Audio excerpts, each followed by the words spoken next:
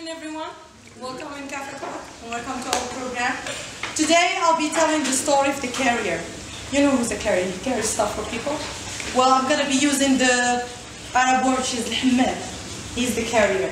So it has been told that there was a carrier who was really special because of his job. Because he used to carry the skin of that sheep. He was stinky. Like, it smells so bad that no one comes next to him while he was working, while he was walking in the street. You only see him. Even the animals, they run away. So you can imagine how stinky he is. So one day, as usual, he wakes up and goes to work. When he was coming back home, he found a lady. She was covering her horse. She was waiting for him. She said, "Well, when are you done with your work?" He said, first he was really shocked because someone is there talking to him, a human being. And he was like, "Well, I'm done at noon." He said, "Well, you will find me here at noon waiting for you. I have a job for you." Well, Ahmed, he didn't ask questions. He said, maybe she has some things that she wants me to carry for her. The next day he came. While he was coming back home, he remembered that the lady is going to be meeting him. And actually he found her meeting him. She said, she looked at him and told him, "Follow me." He kept following her until they get to this palace. It was so beautiful from the outside. Then a big gate opened. There was 2 rows of people banding for that lady and the Ahmed. The Ahmed was like, "Is this for me?" He was looking back. If there's a prince or something, where there's no one, it's just me and her. Maybe she's a princess. Kept walking to get to that palace. The palace was more beautiful from the inside than the outside. It was really colorful and really clean and glimmer. So they kept walking inside. Then another big gate opened. There were 2 people having nice clothes, and 2 others took the Ahmed from his hand. And they were like, "Where are you taking me?" The lady told him, "Don't ask questions. Just do as they told you." And this is advice I'm going to give to you. Never ask questions while you are in this place. Just do whatever we ask you to do. He was really scared. He said, "But just tell me, where are you taking me?" "Well, we're taking you to take a bath because you smell. So we need to fix that problem." They took him, he got the bath. He wore nice clothes. Really nice clothes, that you can think that he was the Ahmed who just walked in the palace. He was like a prince. He really liked it. So he said, "Well, if I'm not going to ask questions and get this, I don't want to ask questions." And then the servant was waiting for him again. He said, "Follow me."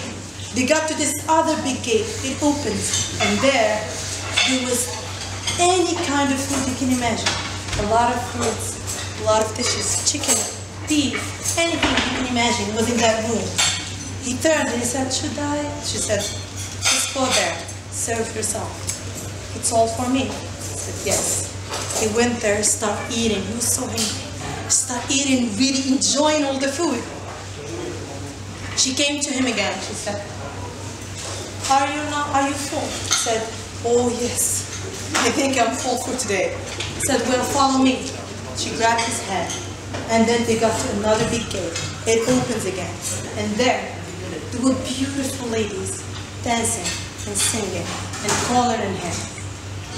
They were calling him to sit. But where? To sit in a place where there is a beautiful princess. That she was looking at him. And she told him, "Come and sit next to me." And he was like, "You talking to me?" He was looking at me. She said, "Yes, you. Come." He came and sat next to her. He said, "If it's a dream, I just want to live it. I don't want to wake up. I'm not going to pinch myself. Just want to live it." And he didn't ask any questions. Then the princess told him, "Did you enjoy your bath?" And he was like, "Yes." "Did you enjoy the food?" He said, "Hell yes." And he was like, "All these beautiful ladies are just for you. And me too. We're here to please you." She said, "Well, okay, just please me." When they were done, she actually grabbed his hand and they went upstairs. And they spent the night together. without going to details, you know what happened. And the next morning, he found two people. The same one who took him to the shower, they were there. They took him to take the bath. They gave him the nice clothes. Again, they took him to the place of food. He ate. And then they take him to the other room. The beautiful girls, just dancing, singing. And the princess, she was waiting for him there. She grabbed his hand and asked him to sit next to him. They danced, laughed, until it was bedtime. And they went upstairs. The third day, the same thing. Bath, food, dancing and singing. Spending the night. The fourth day, he wakes up, but no one was in the room. Said, well, maybe I'm that clean that they forgot that I need a bath. He walks in, but no one was in the palace. He was wondering, but no one was in the palace. Not a servant. No one. Said, well, where did everybody go? Then he was passing in a window. He looked, and he actually found the first big gate that opened for him. Opened again, and there's 2 rows of people again. They're dancing.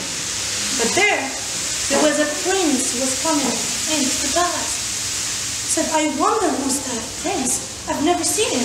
And I thought I was the only man in this palace. He was so, I would say he was beautiful, not even handsome.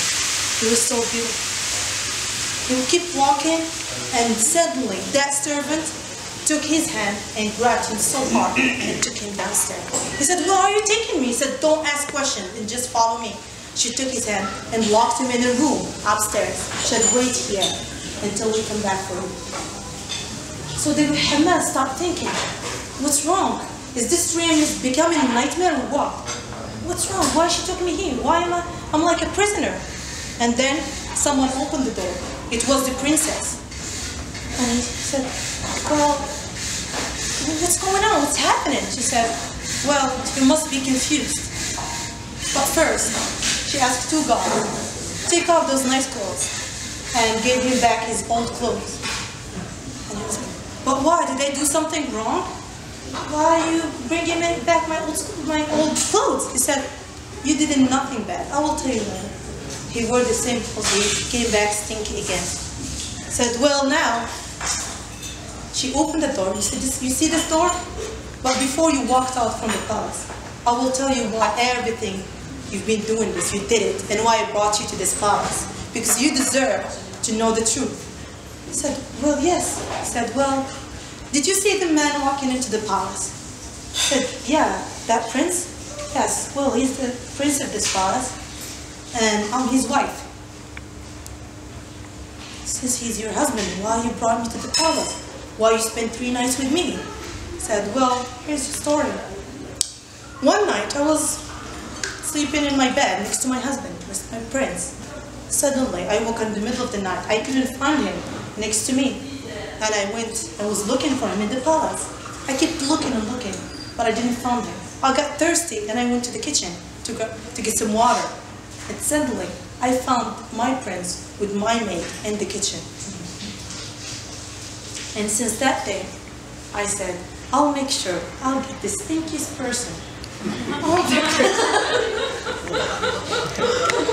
and pay him back. And good job. You were a good help. Well, there's no more stinky than you in the town. Well, that's why I choose you. And thank you for the service. And shut the door. Well, usually there's morals from our story. The one in this story is... The what? Yeah, just... Actually, it's more specific for men. You need to really be careful for women. Payback. They can be double. Or stinkier. Thank you, guys.